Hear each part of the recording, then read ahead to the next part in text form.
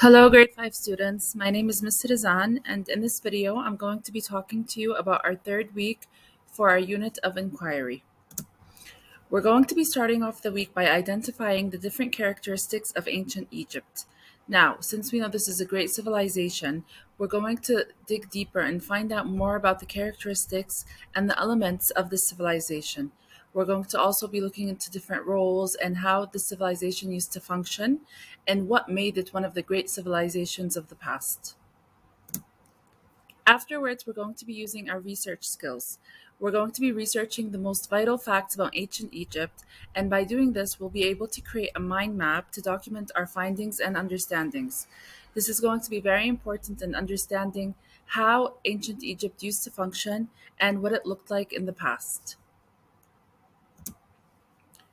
Using a Venn diagram. This is going to be very important for us because we're going to be comparing ancient Egypt with our own lives. So here we're going to be connecting this ancient civilization to the roles we have in our lives. We're going to be researching and finding more about the roles that they had in ancient Egypt, and we're going to compare it with the roles that we have nowadays. We're going to see the similarities and differences of both the past and the present and both timelines by documenting our information using a Venn diagram.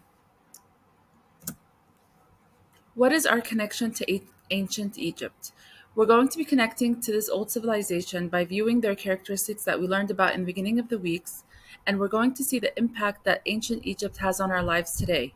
You'd be surprised at how many things we still use that came out from ancient Egypt. So here we're going to be using connections to be able to relate to this ancient civilizations to further understand how they used to function and what they used to look like in the past. What are hieroglyphics? This is an ancient language that we're going to be studying about. We're going to see the form and function of this ancient language, and we're also going to be able to use it and see how they used it in the past. We're going to connect to English by using this ancient language in our classes to see if we can use it to write different facts about ancient Egypt. This third week is going to be filled with knowledge and connections that will make it easier to understand the ancient civilization and dig deeper into the characteristics of ancient Egypt. Thank you for watching this video.